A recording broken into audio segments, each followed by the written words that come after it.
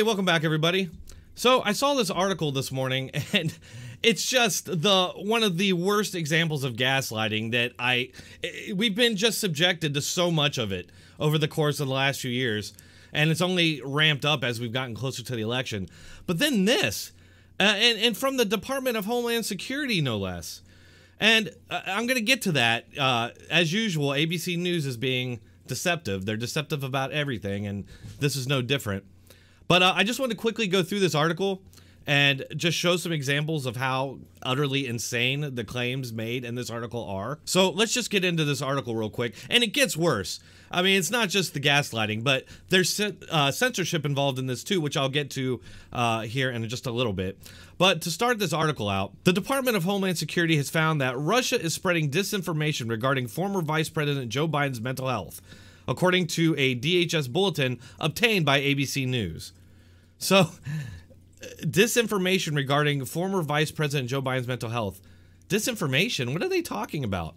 Because, you know, we've all seen these videos. I mean, Joe Biden on live TV spurgs out and starts rambling incoherently to the point where you have to ask the question, is this guy okay? Should he even be running for president? So it's starting off deceptive right off the bat, because I don't need Russia to tell me that Biden's got problems. All I have to do is watch any video of Joe Biden speaking. Are we to believe that live videos of Joe Biden saying and rambling incoherently was somehow edited on the fly by Russian hackers or something? I don't understand what they're trying to say here. I mean, I get what they're trying to do, but I'll get to that in a little bit. Let's just continue reading. So, ABC News previously reported that DHS withheld publication of an intelligence bulletin warning law enforcement agencies of a Russian scheme to promote, quote, allegations about the poor mental health of Joe Biden. So that throws me off too. Why is the DHS alerting law enforcement agencies about Russian schemes to promote allegations about poor mental health? Like, what's the point of alerting law enforcement agencies? Are they going to arrest people who suggest that Joe Biden is unfit? Are they going to like go into news rooms and arrest the people who suggest that Joe Biden is unfit mentally? Are they going to like actively censor anybody who plays video of Joe Biden's own words? Just raw video of Joe Biden making no sense, talking about his leg hairs and corn pop. That are we supposed to believe that was all the Russians? I'm Jill Biden's husband, and I work for Cedric Richmond. I'm a Democratic candidate for the United States Senate. Look me over. If you like what you see, help out. If not, vote for the other guy. Give me a look, though, okay? We choose truth over facts. You're a lying dog-faced pony soldier. You said you were, but you're... And Corn Pop was a bad dude. That's my little sister, Valerie, and I'm Jill's husband. Oh, no, you switched on me. This is my wife. This is my sister. I'm beginning to see why your wife left you. Why? You know, there's a, during World War II, you know, where Roosevelt came up with a thing that, you know, was totally different than he called it the, you know, the World War II, he had the War Production Board. I got hairy legs that turn, turn blonde in the sun. And the kids used to come up and reach in the pool and rub my leg down. I'm looking forward to this, man. You walk behind me in a debate. Come here, man.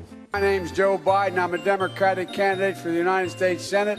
Poor kids are just as bright and just as talented as white kids. We choose science over fiction. We choose truth over facts. Think about it. We hold these truths to be self-evident.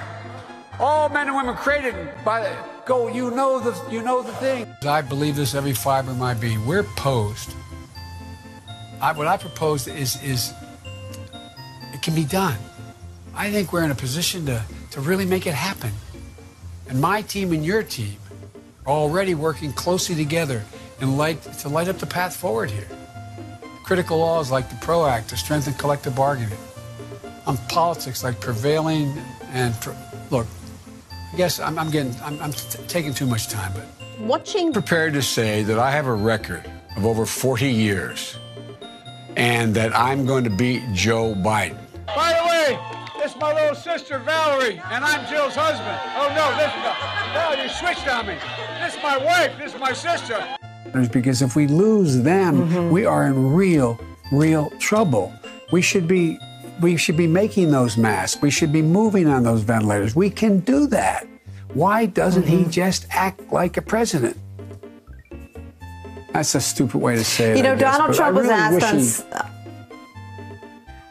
Sorry. Go ahead. No, probably best I don't.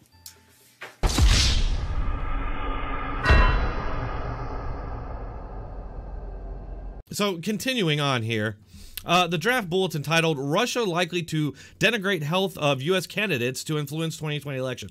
Wait a second. What was that? Let me reread that. The bulletin from the DHS is actually about the candidates. Candidates, plural. Meaning more than one. What was the headline? Russia spreading disinformation about Biden's mental health. Well, the title of this bulletin makes me think that it's not just about Biden. So, more deception from ABC News. And if I had to just take a wild guess, I remember hearing that China and Iran were also trying to interfere in the election on behalf of Democrats because they don't like Trump, especially China. Why would China like Trump? Trump has done everything to change the deals, make better deals for the U.S., which China doesn't want. They want better deals for China. And apparently the Democrats and the media want that as well. But let's continue. So this was submitted to the agency's Legislative and Public Affairs Office for review on July 7th. The analysis was not meant for public consumption, but it was set to be distributed to federal, state, and local law enforcement partners 2 days later. So again, I'm confused why this is going to law enforcement.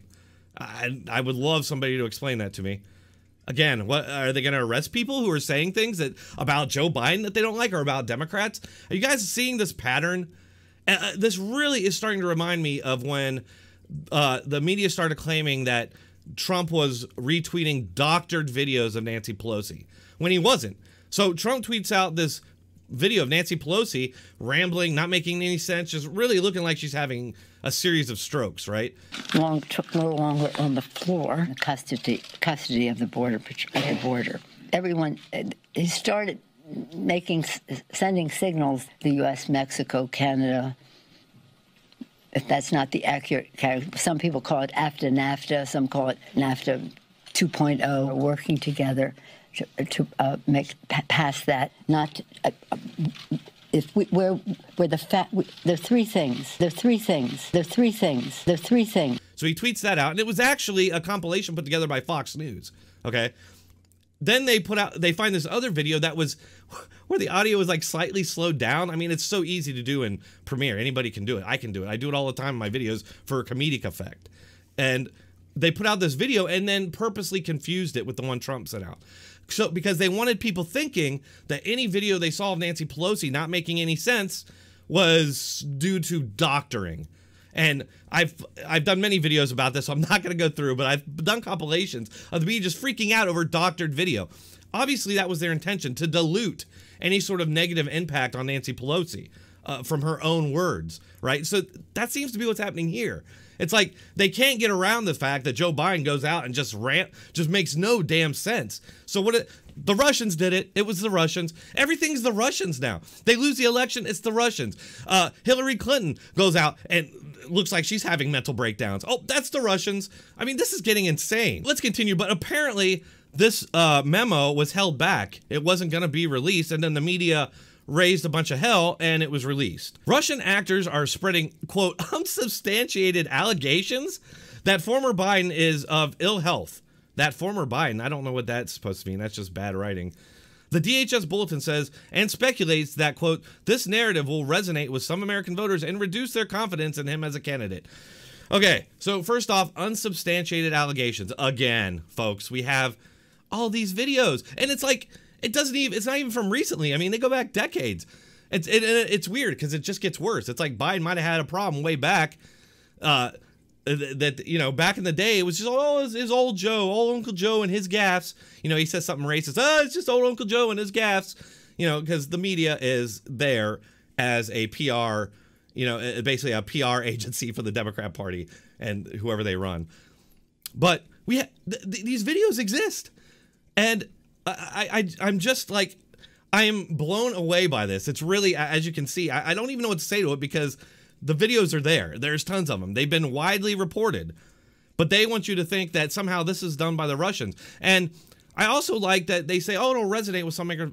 So I'm confused here because, correct me if I'm wrong, but for the last 4 years, has the media not accused Trump of having mental health problems and that he should be removed using the 25th Amendment? I mean, that was like the bread and butter of CNN for like a year. They kept bringing on these so-called professionals to claim that Trump had mental problems and needed to be removed, even though no actual professional would ever diagnose somebody by watching them on TV. But isn't that exactly what the media has done for the last few years? They've said that Trump is mentally unfit for office, and they're doing that because they believe that narrative will resonate with some American voters and reduce their confidence in him as a candidate. Again, it's like this, they're accusing their opposition of doing what they're actively engaged in. We see this over and over again. Before the election, oh, if Trump questions the election results, it's an attack on democracy. What have they done for the last 4 years? Then they're doing that again. They're saying, oh, if Trump loses the election, he's going to... They're already setting up for themselves to question election results. They're already putting that out there. Russia is using both covert proxy websites, and overt state media to amplify these allegations, often in conjunction with other election-related malign influence narratives, which is consistent with their tactics in 2016 to undermine a former presidential candidate. Right, Hillary. All those videos we saw of her falling over herself, people having to catch her and carry her into vehicles and, falling off stairs and coughing up weird balls into water and just like wigging out all the time and looking like she was literally having a mental breakdown. All that, it was the Russians. It gets worse. Even though we have all these videos, which they're now apparently denying exist, or if they do exist, that it's the Russians that did it. So besides that, they're also censoring anybody who suggests there's videos out there of Biden acting like he's mentally unfit. No, I'm not kidding. ABC News. I posted on here a couple comments just in regards to the fact that this is, widely known. There's all these videos out there. And look what happened when I posted. They got removed. ABC News removed the posts. Seriously, it's not like I said anything crazy either. I just posted sarcastically, don't believe your lying eyes and ears. Sure, there's hundreds of videos going back years of Joe Biden making no sense and rambling incoherently, but that's all the Russians. And I just kind of made that comment sarcastically. They removed it. And look at some of these responses. LOL, your post is exactly what the DHS report is referring to. Thanks for making their point. What? Like, and then and I did put this one in all caps because I'm just like, it's like they're not getting it. And I said, we have hundreds of videos of Joe Biden acting mentally challenged. Okay, we don't need the Russians. We have these videos. And all of them are edited to mislead people into thinking it. What? Are you... Oh my God. Like, it's a good thing that I am a mentally fit person, because if I wasn't, this would seriously be damaging my brain. I mean, this is gaslighting on a whole new level. So let's continue with this article. Russian covert influence actors posted negative commentary and unsubstantiated allegations about the poor mental health of Biden. For example, proxy websites have claimed that candidates' gaffes are symptoms. So here, I'm going to read this part out clearly. For example, proxy websites have claimed that the candidate's gaffes are symptoms of dementia, that he is mentally unfit for the presidency, and that he is unlikely to serve his full term due to his age. First off, they're claiming that his gaffes are not symptoms of dementia, and they do not mean he's mentally unfit for the president, and that he is not unlikely to serve his full term. Like, what? That sounds like they're taking a position. You talk about unsubstantiated. They're just claiming that what he says is a gaffe. I mean, it's debatable. At the very least, it's debatable, right? But they're just, it's a gaffe. End of discussion, it's a gaffe. And you cannot question, yes, he's 78 years old, and yes, it's very possible that he won't be able to serve out his full term, but you cannot ask that question. That is the Russians. You can't ask it. Sure, it looks like he has dementia, but you may not ask it. We have determined that it is not signs of dementia. The article continues, and this is where you can kind of see where they're going with this. President Donald Trump's campaign has also maintained an effort to depict Biden, who turned 78 shortly after Election Day, as mentally unfit for office. Okay, so what?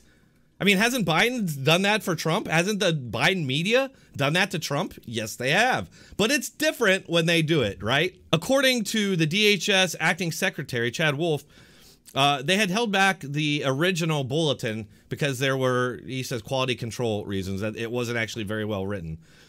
And he said this: The report that you referenced was, at the end of the day, a very poorly written report. I had questions about it when I talked to career officials and INA and the office that produced the report. They also had questions about it. They're hard at work rewriting that report, putting it into better context. I hope we see that record out soon. So the article goes on to say that that updated bulletin also refers to China and Iran. Look, this is the end of the article where they mention this. Literally the last paragraph, the last 2 sentences is where they mention this. That the updated bulletin also refers to China and Iran raising questions about Trump's mental health. But these efforts probably fall short of Russia's. What? Probably? This is an intelligence agency. Oh, they probably don't raise to the more substantiated, coordinated, malign influence operations across multiple overt and covert platforms that undermine other U.S. politicians, it reads. So, in the bulletin, it says that also China and Iran are raising questions about. So if China and Iran are raising questions about Trump's mental health, and the Democrat Party media has also been doing that for the last 4 years, what does that mean? Does that mean our media are tools of China and Iran? I mean, based on their own standards, yeah, that's what that means. And it's very telling that they buried this at the very end of the article, because they know most people that read this are just going to read the headline, Russia spreading disinformation about Biden's mental. Oh, okay. So that in their heads, that automatically means Trump, bad orange man, and any video that these people see of Biden, they're just going to turn it off, or they're just, they're not going to believe it. It's like brainwashing right here. It's real brainwashing. You saw it in those comments that these people literally believe these videos aren't real, that they were manufactured by Russians. Folks, this is completely crazy, and it's right in line with what the media has been doing for the last 4 years. Literally, it over and over again, everything they accuse Trump of or their political opposition of is what they are actively engaged in. And we see it once again with this example. That's all I have for you today, folks. Please hit that like button, share, and subscribe. If you'd like to support this channel, you can do so by using one of the platforms that are listed in the description or the pinned comment. Thanks for watching. Keep coming back.